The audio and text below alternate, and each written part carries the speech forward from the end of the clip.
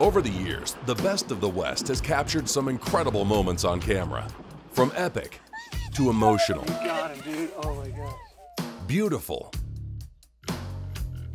to brave.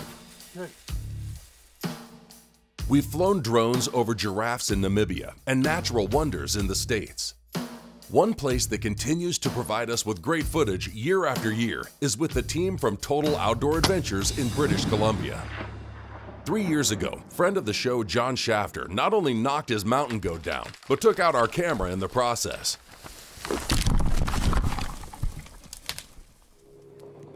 Total Outdoor Adventures always makes for thrilling footage, whether it's jet boats, bears, or buggies. It's always a good time with Vinny and his team. Hi, I'm Vince Cacciola from Total Outdoor Adventures. We've been outfitting in British Columbia for the last 20 years, mainly in southern BC and northern British Columbia. All our hunts are fair chase hunts, starting off from elk, mule deer, whitetail. We have wolf, mountain lion, lynx, bobcat, Shiras moose and Canadian moose, and bighorn sheep and mountain goats. I was able to meet Best of the West in 2014 on a Marco Polo hunt and used their Huskama system. I harvested a ram at over 500 yards. From that point on, I was sold on Best of the West. It's a great shooting system, and a lot of clients in the past have missed a lot of big game animals, and I really recommend that when you come on a big game hunt, you have a good system. I'm really excited to be hunting with Total Outdoor Adventures. We're going to be moose hunting. I've never moose hunted. I've never hunted in Canada. I've been to Canada several times.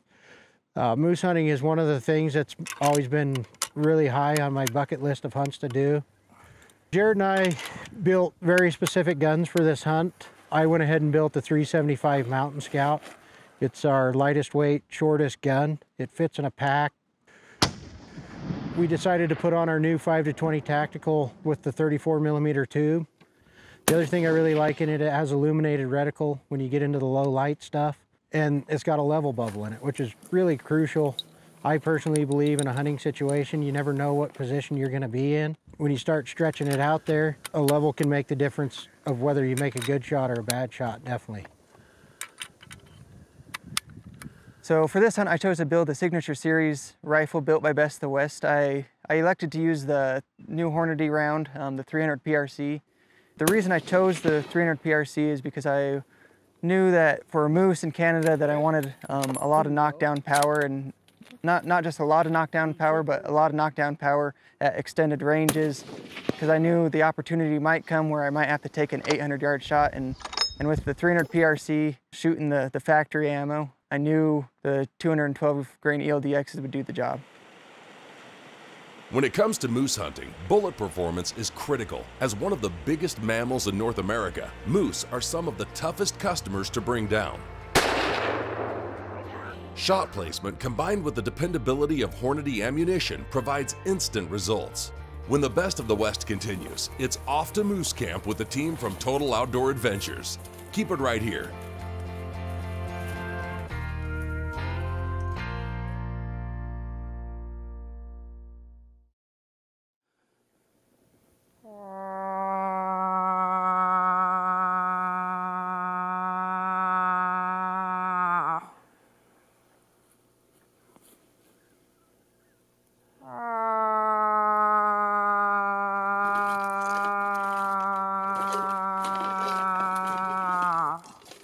Generally, by the last few days of September, the bulls are well into the rut. However, with warmer weather in the past few days, the bulls have been awfully quiet for this time of the year. Cow calling during the rut is by far the most effective way to hunt moose in this area. Thick timber and limited vantage points make spot and stalk hunting far more challenging. But when the bulls won't come to you, the only option left is to go out looking for them.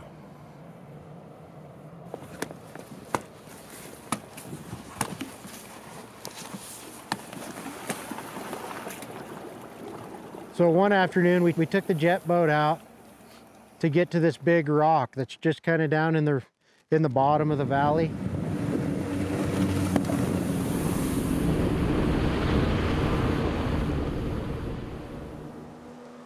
The only way to get to it was with the jet boat, and you could get up on that rock and you could see a long ways, and you could see a lot of swamp in all directions.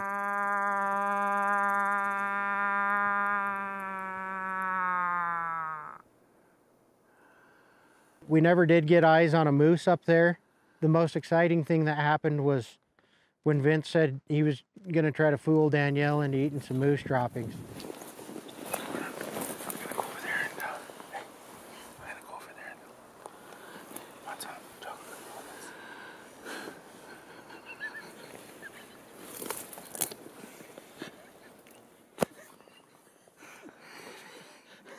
Kind of at the prime time when you'd expect to see something, if something was going to come out, that's when the wolves started howling. You know, we've been calling for a while. We ran into that in several different areas, and you know, once the wolves start howling, it's just time to pack up and move to a different spot.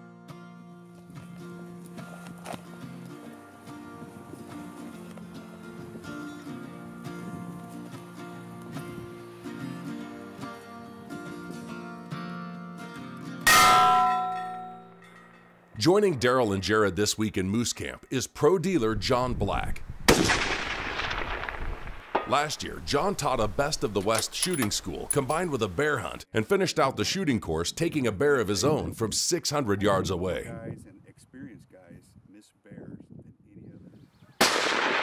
This week, John will be targeting an area known for big bulls with his guide, Josh Dubé.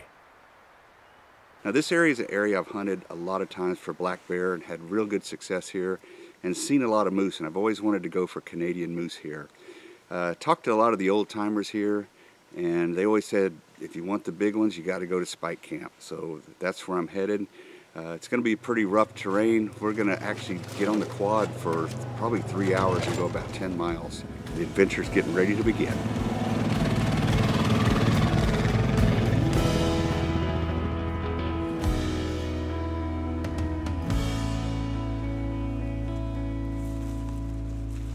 So I headed down to the lake on the night we got there.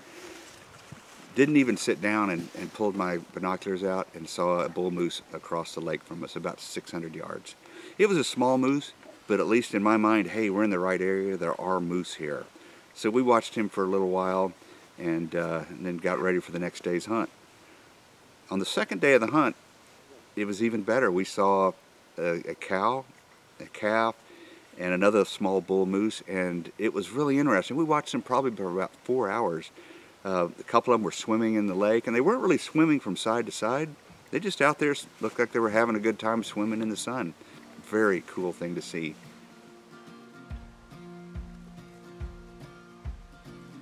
Over the next 2 days, John would be presented with more opportunities at young bulls. With rut activity increasing each day, John patiently waits to see what other bulls are in the area.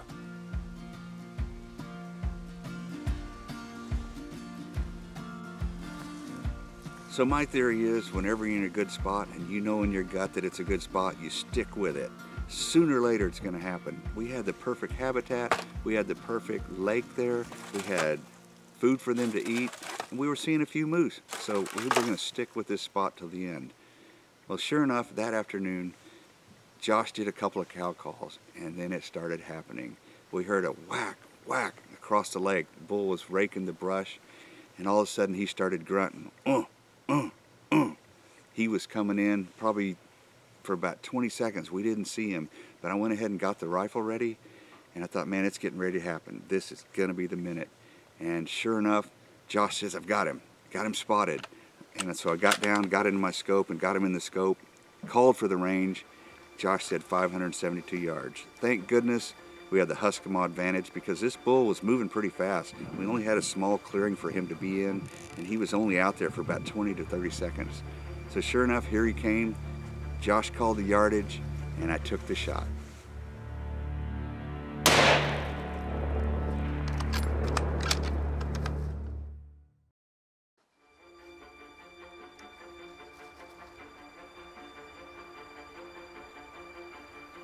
I'm going hot.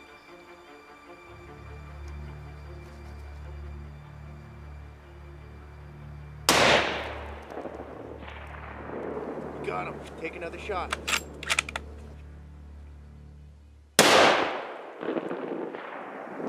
The first shot was a really solid hit. He just stood there, and I decided, yeah, we better put another one in him. And sure enough, we put another one in him, and he rolled down to the lake. Couldn't be more excited. Dead moose, buddy.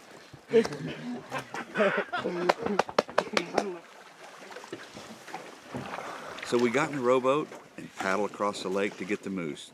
One of the easiest extractions I've ever seen, if you can call it that, for an animal that probably weighs close to 1,000 pounds. He actually landed right by the lake. Thank goodness he didn't go into the lake.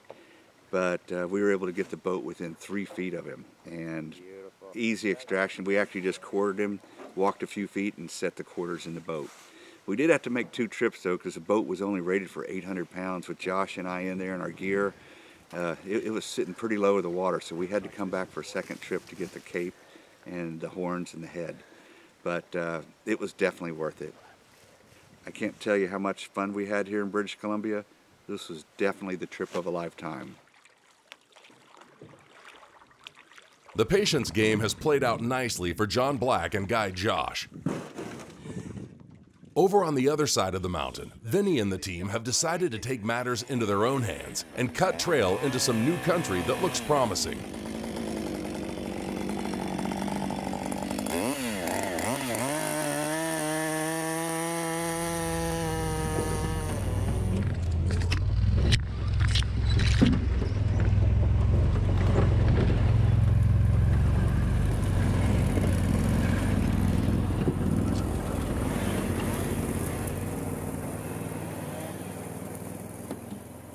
So we ended up cutting a trail with the Argo. Me and Scotty were running chainsaws, and everybody else was throwing trees and brush and branches that we were cutting off. And of course, Vince was driving the Argo, dragging the boat with all our load of camp and everything we had, basically packs. You know, and it was a lot of work. It made it all the more rewarding in the end, you know, and that it's not something you normally do when you go hunting, unless it's just you and a buddy going up hunting somewhere near home and you're trying to get into a spot nobody's been into. So Vince gave us that choice. It wasn't, oh, we're just going to keep doing what we have been doing, or we're going to go here and try this spot. It was, you know, he really let us decide.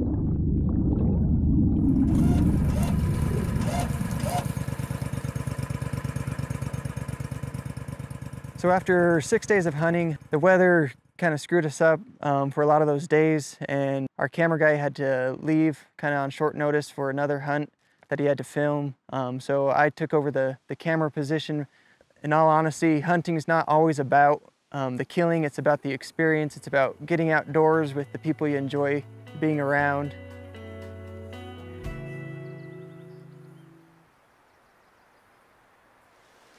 We're just using some of this cow urine just to kind of mask our scent just in a perimeter around us. So if the bull comes from different areas, we can hopefully we can mask our scent a bit. So kind of just surrounding.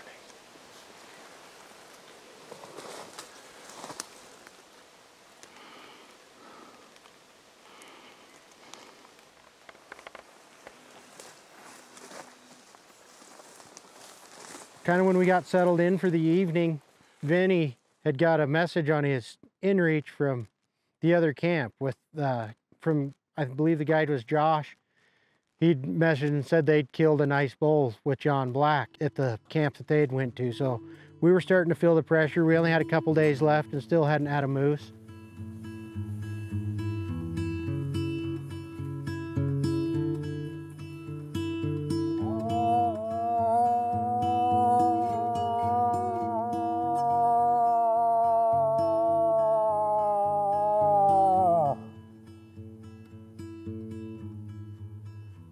With ideal calling conditions, it doesn't take long for the first bull to respond. With a morning hunt off to a great start, the guys hunker down in hopes that a bigger bull is soon to follow.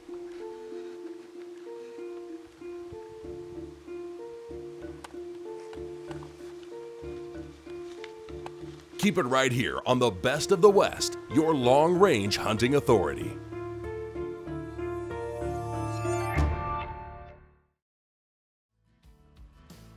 The Best of the West is brought to you by the Wild Sheep Foundation, Hunt and Fool, The Best of the West shooting systems, Defiance custom actions, Hornady, accurate, deadly, dependable, Huskama Optics, and LongRangeStore.com. For more information about hunting with Total Outdoor Adventures and to book your next hunt, please call Vince at 250-421-8085 or visit online at www.toaltd.com. For more information about the products and gear used on today's show, please visit LongRangeStore.com or call 1-866-754-7618.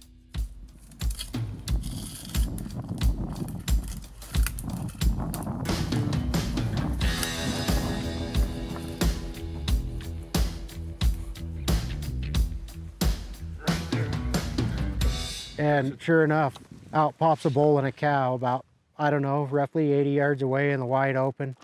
He was a very young bull, you know, his antlers weren't much bigger than his ears. So we waited and called a little bit more to see if anything else might come out with him or might be hanging out in the back. And after we decided to head back in, we got probably 20, 30 yards back into the trees, and here comes Chad running and says, well, Danielle's on the boat launch point calling, and she's got a moose at the opposite end of the lake. So we took off running. So she kept calling back there, and sure enough, the moose comes out. It's another young bull. When we walked down there and got to the point where she was, she'd had another bull, a fourth bull called, and right when we got there, he just popped out to the water. And you could tell he was trying to figure out exactly where he was hearing that call, and once he pinpointed it, he'd start barking, and Danielle comes running, there's a bull over here, there's a bull, you know. And so we kind of walked back to them to see where the bull is, and sure enough, it's right exactly where we'd spiked out, right across from where we expected him to be. And you could see instantly I had good paddles. It looked like a pretty good moose. It was almost too good to be true to come around the corner, and there he was, just standing broadside, you know. So Jared and I and Vince kind of crawled over to our spot and got all set up.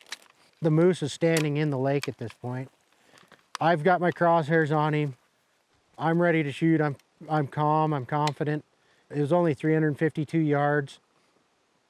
I had all these ideas before we even got there where I was gonna shoot this moose, and for whatever reason, when I kind of lined up on him and actually had crosshairs on a moose, I decided I wanted to go a little bit lower in the shoulder, so I had a better chance of breaking that offside leg if nothing else. I was like, well, should I let him at least step out on the bank? And Vince was like, no, just shoot him, you know. So I was ready. I checked, make sure Jared was ready, and sent one down there with that 300 grain bullet, and it never took a step.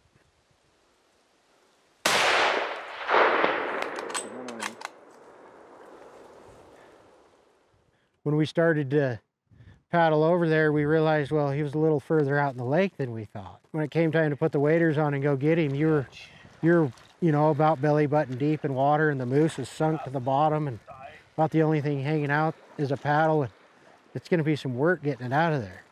It was everything I would have expected out of a moose hunt in Canada.